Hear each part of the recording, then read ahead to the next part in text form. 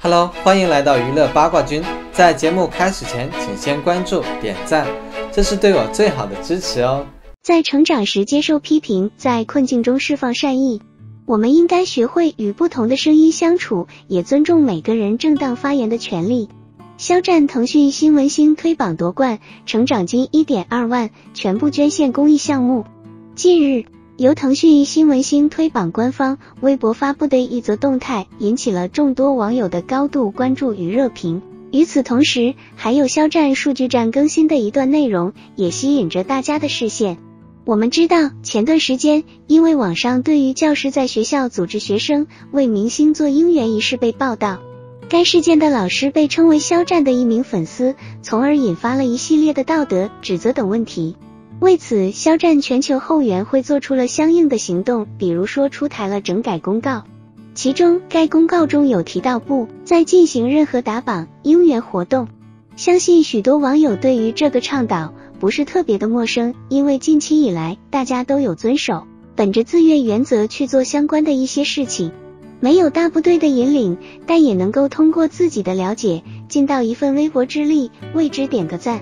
而今从腾讯新闻星推榜官博发出的内容可见，与以往不同的是多了几行字。首先，我们来看此次肖战在该榜单中所获得的是当月成长金计划冠军。小飞侠们成功助力肖战数据站获得 1.2 万元的奖励。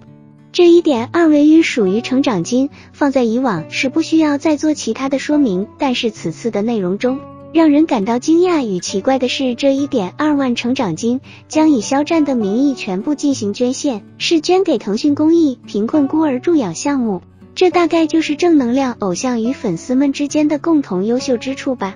一起向社会传播正向能量，然后一同成长自我，这样的方式很值得被众人支持与认可。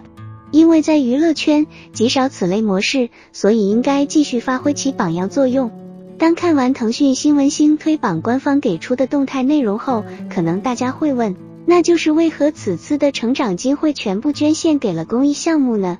其实这个原因在肖战数据站中我们能够寻找到想要的答案。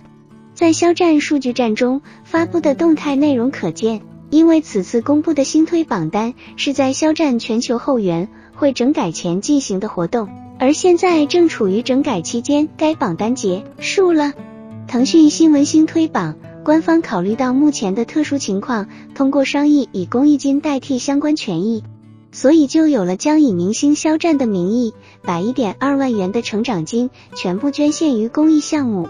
不管是榜单方的做法还是肖战一方的意见，这都很让人觉得放心。一方面不惧怕黑子挑事，再者也是方便大家的监督，更重要的是帮助了更多的困难群体解决问题。不管怎么说，肖战获得了此次的冠军，这是一个值得开心的好消息。更何况成长金用于公益项目，想必也是大家所希望和想看到的结果。因为肖战曾说过，如果有机会有可能的话再去做身体力行的事情，公益便是其中之一。肖战风波发展至今3个多月的时间，排除直黑的从中作梗和粉丝的过滤镜，路人对此依旧是各执己见，公说公有理，婆说婆有理。有人说肖战粉丝做错了事，所以肖战活该，也有人说肖战粉丝没有做错，肖战更是无辜。究竟谁对谁错？